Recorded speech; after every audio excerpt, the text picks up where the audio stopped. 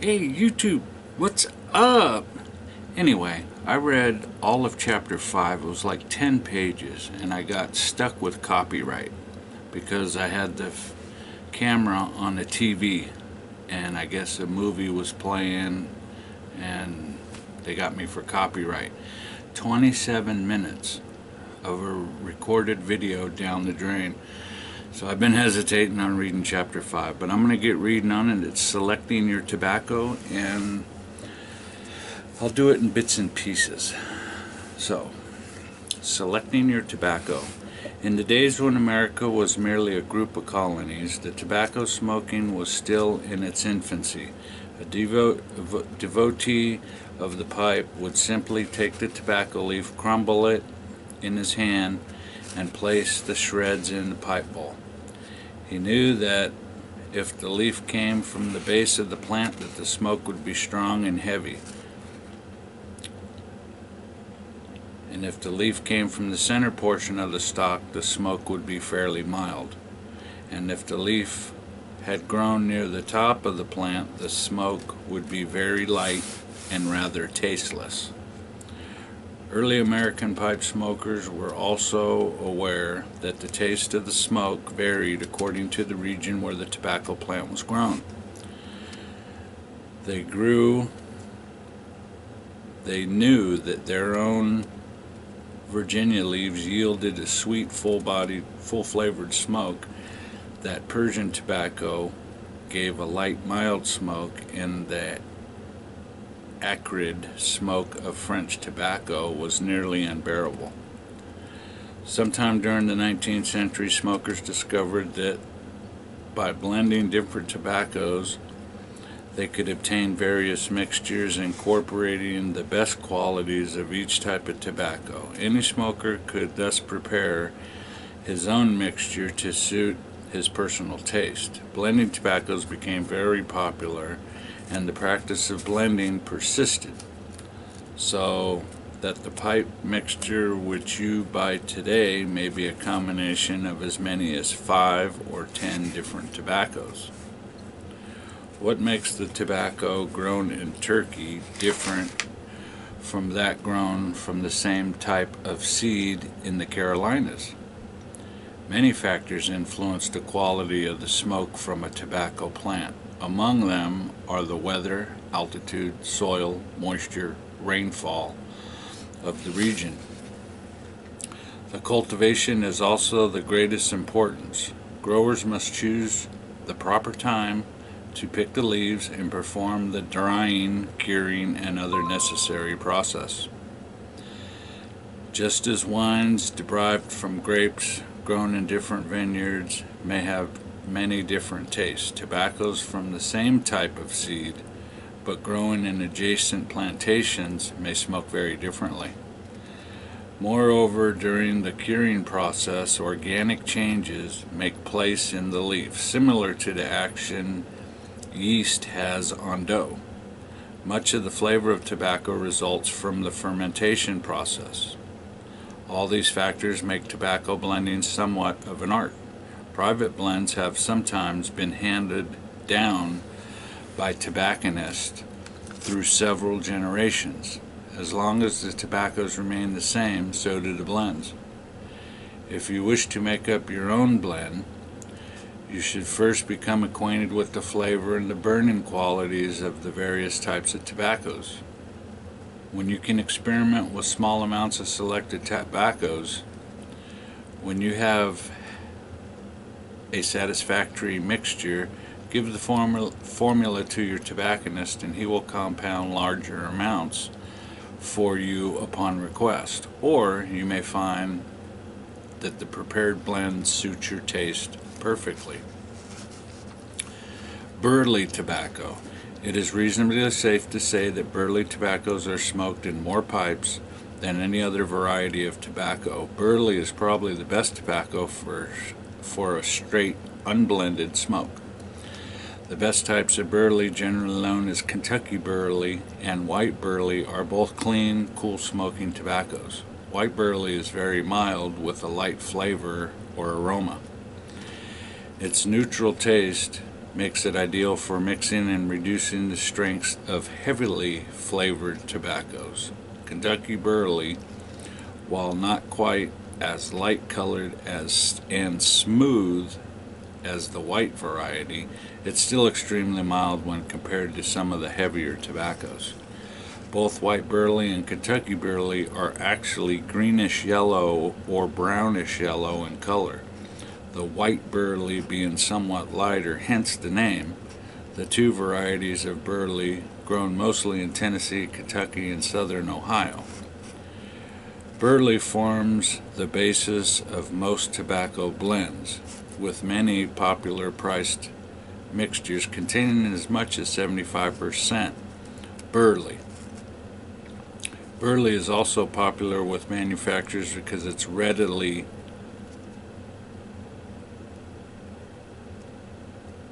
Burley is also popular with manufacturers because it readily blends with other tobaccos.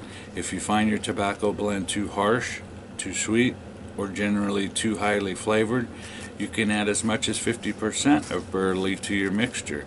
The result will be a milder blend, which will yield a flavorful smoke. Virginia tobaccos. Virginia tobacco has been cultivated in Virginia ever since colonist John Rolfe, husband of the Indian princess Pocahontas, first planted the seed there in 1612. Today the bulk of Virginia tobacco is grown in a much wider region, including Virginia, but also North Carolina, South Carolina, Florida, and Georgia. The best grade of Virginia tobacco, generally called Virginia Bright, is a light lemon yellow color. Other grades of Virginia tobacco vary in color from light green to brown to dark tan, depending on the soil and processing. Virginia, like burley, can be smoked straight or used as a base for blends. When smoked alone, it has a full, light-bodied flavor and a sweet taste resulting from the high natural sugar content. Actually, Virginia tobacco resembles burley except that it has more flavor and aroma and less oil, so that its smoke is very mild. Virginia Bright is a flue-cured tobacco processed by controlled, even smokeless heat being introduced into the curing barns by flues carrying hot air. The heat and moisture in the barn are carefully regulated during the entire curing process. Virginia Bright is usually cut fine for the pipe, and therefore smokes rather fast and hot. Other types of Virginia tobacco include Virginia Bright pickings, cured and cut somewhat differently from Bright. Several leaves are processed together to form a cake, and the cake then sliced to give a coarser cut. The result is a slower burning tobacco which yields a cooler, sweeter, more woodsy taste. Virginia plug cut is similar to the Bright pickings except that it has a much coarser cut, producing a cool and very rich, mellow smoke. It is widely used in British blends. Virginia Dark, grown in different kinds of soil, undergoes a fire curing process by being exposed to an open fire. This tobacco has broad, dark green leaves and rarely used in pipe mixtures. Virginia Sun Cured is regional variety grown most exclusively near the city of Richmond. Gets its name from the early practice of curing the leaves in the open sun. Today, most sun-cured tobaccos are actually cured in barns.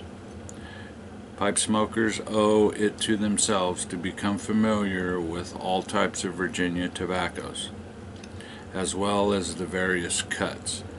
Try each type both as a straight smoke and as a blend.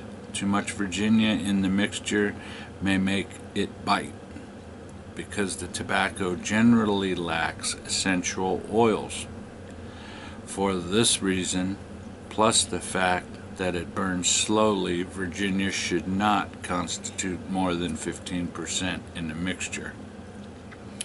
Cavendish tobacco. Practically all types of tobacco generally belong to one or two groups. These used as the base of a mixture such as Burley and Virginia, and those used for adding flavor, taste, and aroma to the blend such as Latakia, Perique, and Turkish. But one tobacco, Cavendish, can be used both as a base and as a flavoring agent.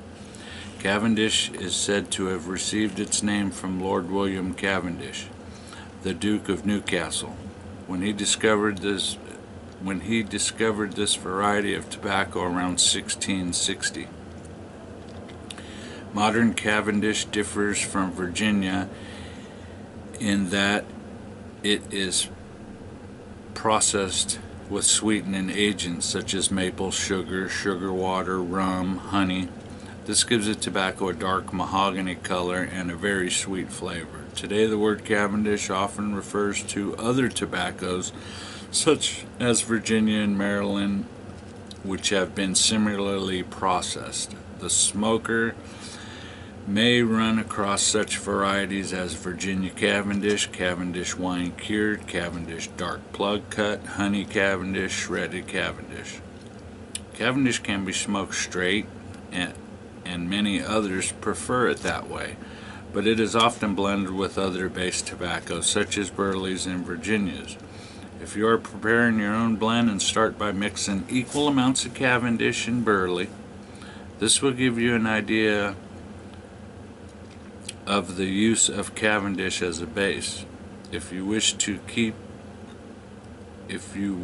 can keep adding Cavendish until it makes up 90% of the mixture. To familiarize yourself with the use of Cavendish as a flavoring agent, first smoke a few pipefuls of plain white Burley. Once you familiarize with the taste, add about 25% honey Cavendish to the blend. This will yield a mild smoke with very little aroma. For more flavor, you can add a small amount of Perique, Latakia, or other flavoring tobaccos. The variety of sweetening agents such as flavored Cavendish tobaccos makes it a never-ending source of interest for the pipe smoker who enjoys experimenting with new blends. Maryland tobacco. Unlike other tobaccos, Maryland tobacco actually grows exclusively in the state from which it derives its name. It is cultivated in the southern part of Maryland between the Potomac River and Chesapeake Bay. The gray and yellow sandy soil on which the tobacco is grown must be carefully prepared. After being cut, the tobacco leaves are cured in large barns by normal ventilation of the air without artificial heat or fire. The finished leaf, thin, dry, and holding fire very well, burns slowly. Smoked plain, it is very subtle flavor. When blending, it adds little taste to the blend. For these reasons, it is often used in a mixture likely to burn rapidly. With the difficulty of Maryland, can also be used to reduce a strong blend and give it more neutral flavor. The Maryland tobacco crop is small, and there are a few varieties. The smokers should try some plain Maryland, they should try some plain Maryland and then add it to one of many flavoring tobaccos. As an experiment, some Maryland might be introduced to the mixture whose characteristics are already familiar to the smoker. Use Maryland sparsely when blending. The addition of as little as 1 part in 16 will make noticeable difference. Latakia tobacco. One harvesting season about 90 years ago, an unusually large crop of tobacco was cut from northern Syria. Much of the tobacco remained unsold, and the ripe plants were hung from the roofs of the native houses. where the tobacco cured over fires used to heat the dwellings. The fuel of the region, which some say included camel dung, gave the tobacco a strong odor and color never experienced before. It was found that the tobacco, when included in the blend, made an excellent flavoring agent. The new tobacco was discovered near the town of Latakia, which it was to obtain the name Latakia. Today the tobacco is cured over smoke of various aromatic herbs. Unlike other tobaccos, the stem, the ribs of the Latakia plant producing the best smoke. So in its case, the entire plant, including the flowers, make up of the tobacco. The curing process instills it with a heavy, sweet flavor and a dark, oily appearance. As Latakia possesses a highly distinctive taste, only very small amounts are needed to a blend.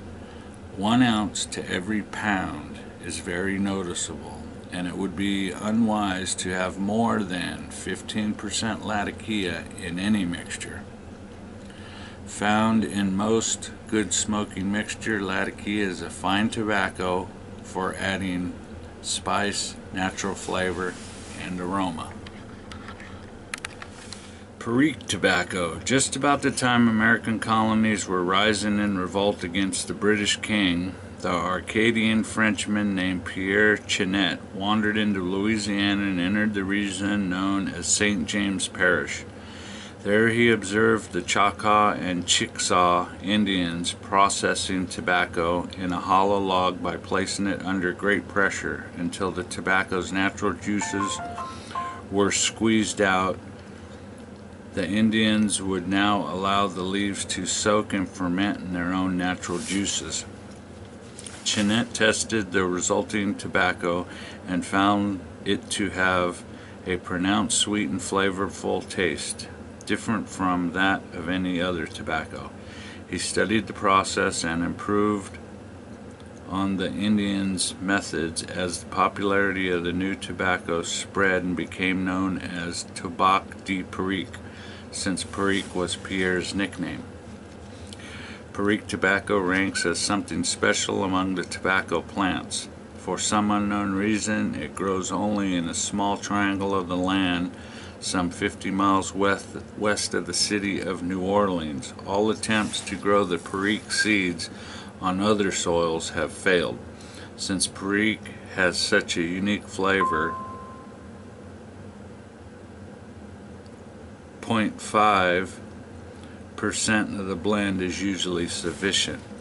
Perique adds flavor and aroma to mixtures and burns slowly and reduces the bite of fast-burning tobaccos. Today, Perique curing methods are essentially the same as they were when discovered by Chenet, but the process which yields this fine, flavorful tobacco have remained a mystery. Turkish tobacco. Although the Western Hemisphere in this original home of the tobacco plant, many smokers feel that the world's choicest tobaccos come from parts of Turkey and other regions bordering the Black Sea. They are convinced that those tobaccos are unexcelled in aroma and flavor. The climate of the soil in Turkey is in fact ideal for growing tobacco, and the plant has thrived there, gaining many desirable characteristics. Turkish tobaccos grow not only in Turkey but also in Macedonia and part of Greece adjacent to Bulgaria and other nearby countries. The name Turkish is carried over from time when all these lands are under the hegemony of the Turks. There are many types of Turkish tobaccos as well as different ways of growing, harvesting, and curing each type. Thus, innumerable variations in this finished tobacco have been the direct result. The following are some of the more common types of Turkish tobaccos. Xani is one of the finest Turkish varieties, often referred to as the Queen of Tobaccos. It has a fresh, sweet taste, a full body, and a very pronounced aroma. These qualities make it suitable as the flavoring agent. It will give character to a mixture when added in small quantities. Xanthi, Xanti is what Xanthi is how I'm saying it. Production is relatively limited. Its cultivation is centered around the Greek town of Xanthi, from which it gets its name. Djebei, Djebei, is very familiar to Xanthi, and since it's known in the same geographical area, Djebei shares its name.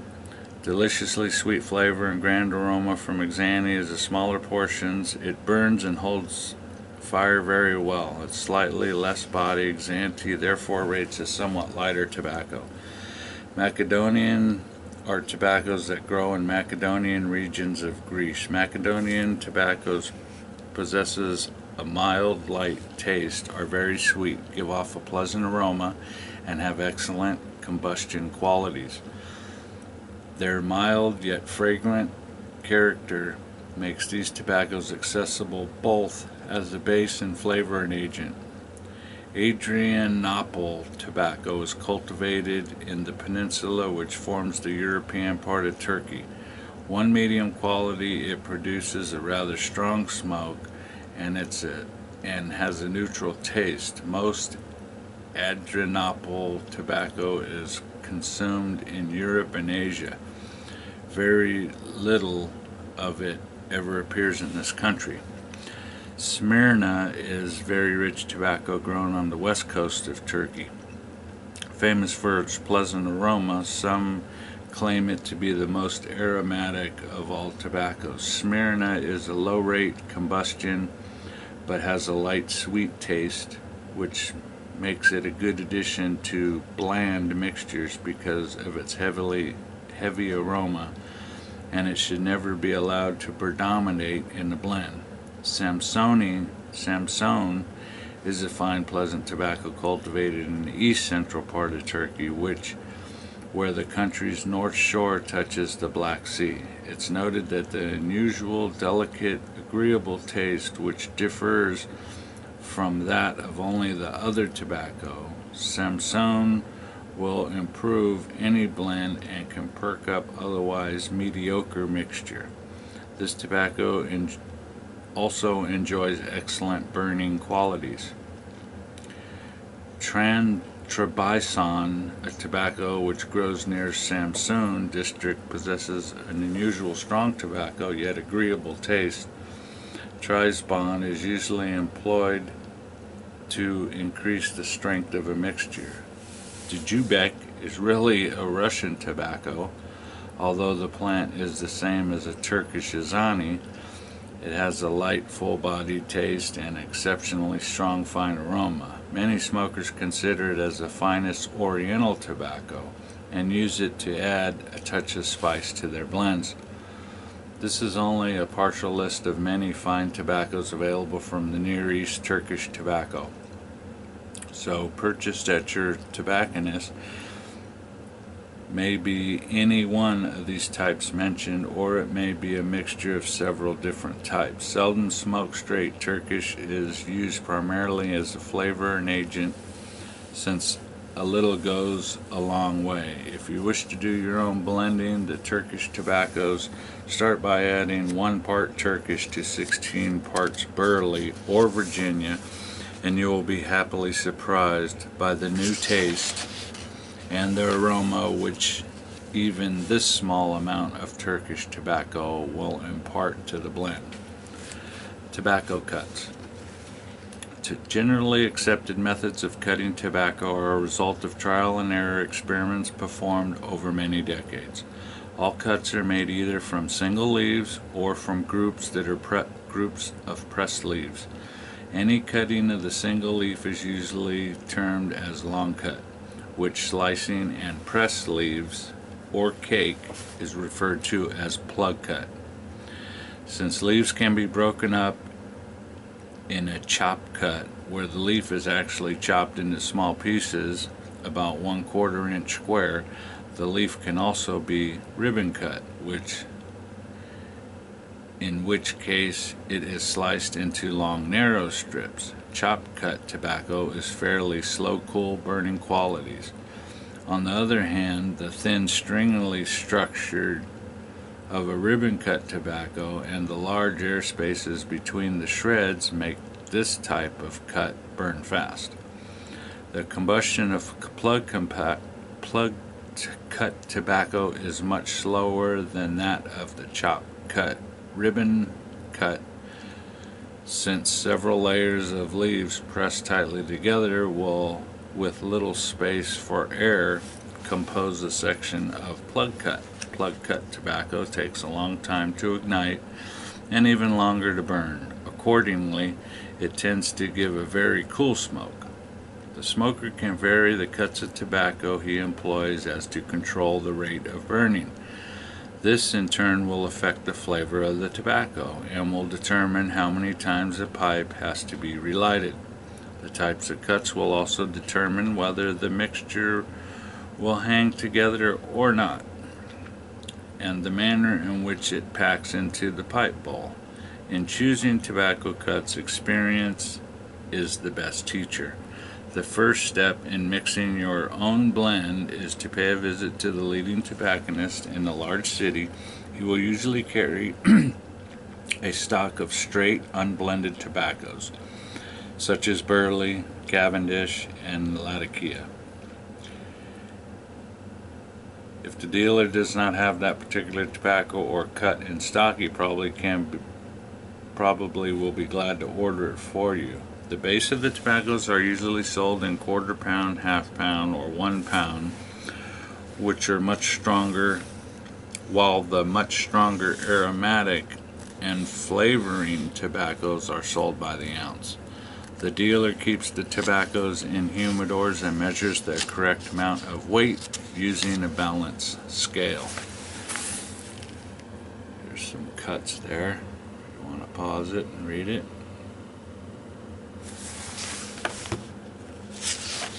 And the 4 basic cuts were cube cut Burley, cut plug, long cut, and granulated Virginia.